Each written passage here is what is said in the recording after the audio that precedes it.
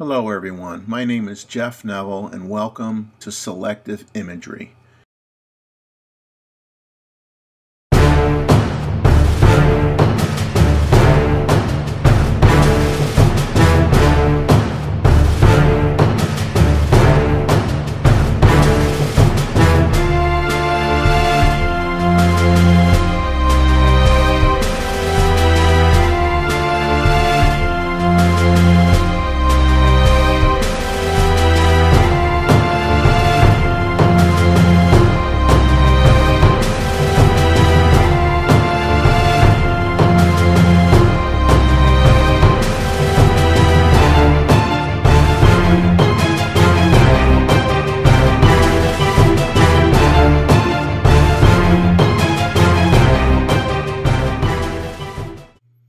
Welcome to Oystercatchers, nature's best oyster shuckers.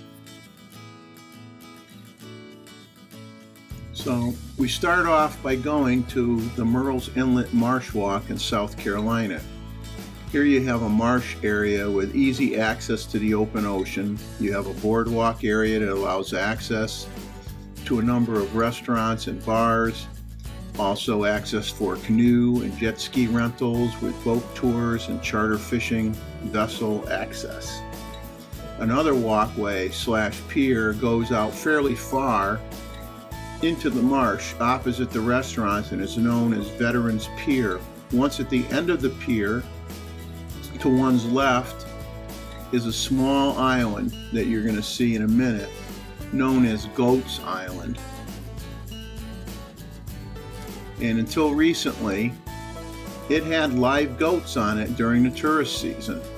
Unfortunately, for several reasons, primarily the increase in storms and king tides, which forced the goats to be removed from the island, there are no longer any live goats, just a few metal sculptures to remind us of what was. As we approach another day, as the sun rises over these homes, we think about what we're here for. And that's to get pictures of some oyster catchers, which will be up in a second or two. They're about 18 to 19 inches in size.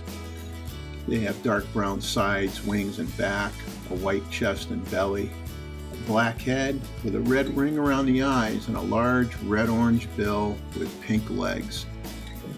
Both male and female look alike. Very, very beautiful birds. And, you know, they're looking around for food. And we'll have an upcoming video where you'll get to see them in action. And as they walk along the shoreline, they're keeping their eyes peeled for hopefully their next meal.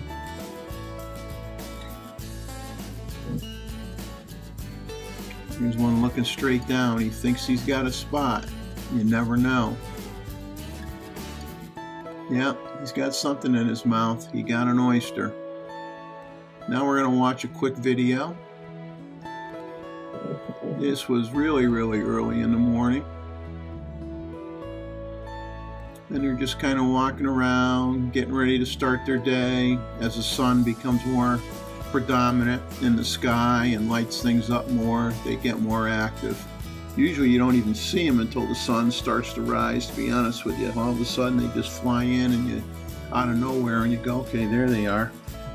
And in this area we have one nesting pair that will typically be on one side or the other of the pier. And there are other nesting pairs, but they don't share space well. They all have their different areas. Now this one is hammering away, trying to get something out of the water.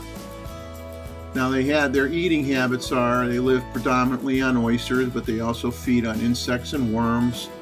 They open the oysters one of two ways. Some like to stab their bills in an open shell before they have time to close it. They kind of call them stabbers. And then you have others like this one called hammerers. They shatter the shell in half typically and remove the food.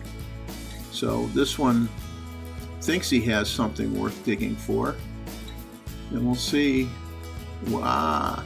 Okay, that's not an oyster, that's a big clam. And as you'll see, what a disappointment, because it realizes it's empty. There's nothing in there. Just throws it on the ground and walks away. Almost trips over some other shells. That's kind of funny. But they don't give up easy. And there's the mate to the far left.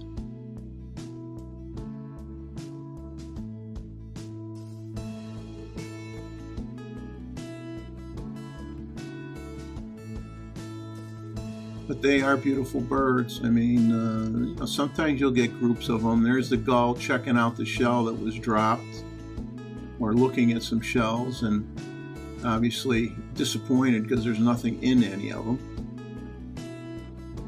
And then pan back to the oystercatchers.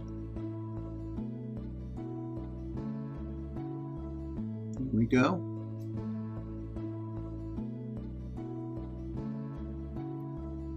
And he's just putzing around, kind of like poking the bill in here or there. You'll get to see some serious feeding activity in the next video. Here the couple just kind of walk along together for a while.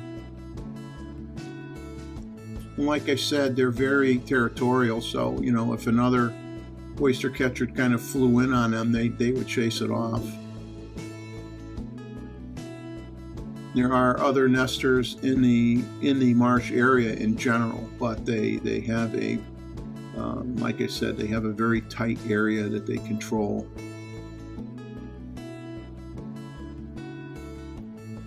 Now the nesting is interesting. It's what they call a ground type, which is by definition can be as simple as a shallow depression scraped into the sand. And here you got some images of one gulping down an oyster.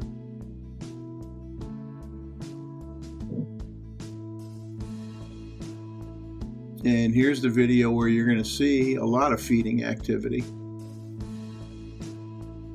And it just hammers away. Gets the innards.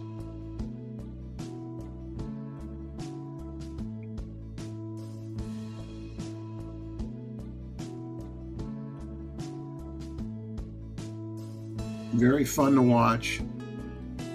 Very relentless. Does not give up. It'll go back and keep hitting that same spot, and it will be rewarded. Like I was saying, there are nests that can be something as simple as a shallow depression scraped into the sand, or a rocky area, or it could be a slight mound of vegetation on the ground or in the water. A lot of young get lost in this area because we have the king tide, so they'll lay their eggs and we'll get a good king tide, and basically it'll destroy the nesting area and carry away the eggs, and then they have to start all over again, which they do. Extremely young fledglings, if we have one of those tide events or storm during that time, they may not survive because there really isn't high ground here. I mean, they're just slightly above sea level at best.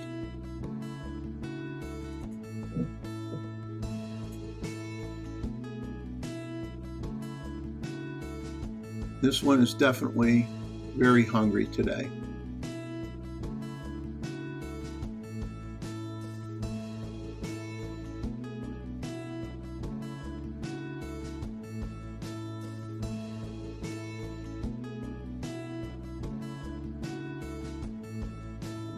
Now, when they have their young, they lay between 2 to 4 eggs. They're olive color with a little bit of coarse brown markings on it. The incubation is 30 days.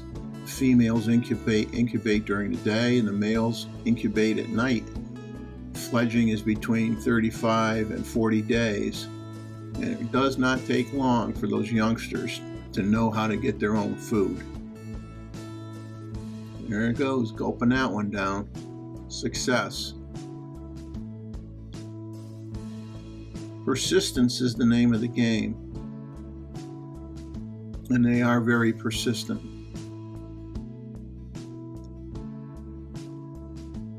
And here's a few still images, and we're nearing the end of the video here, but just a handful of images to share for you before we end this. I hope you enjoyed looking at these oyster catchers.